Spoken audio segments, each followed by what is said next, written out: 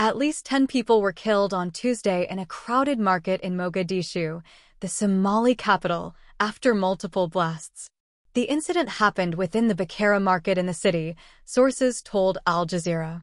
3 nurses at Erdogan Hospital in Mogadishu told Reuters that more than 20 injured people had been brought to the facility.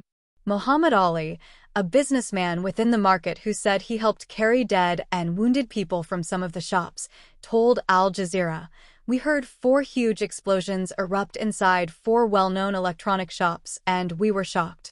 We've seen so many people crying inside shops." Somali police have said investigations are underway.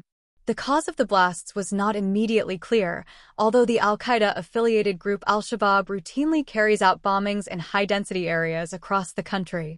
Al-Shabaab has been battling Somalia's federal government and an African Union, AU, mandated peacekeeping force for years, seeking to establish a new government based on its interpretation of Islamic law.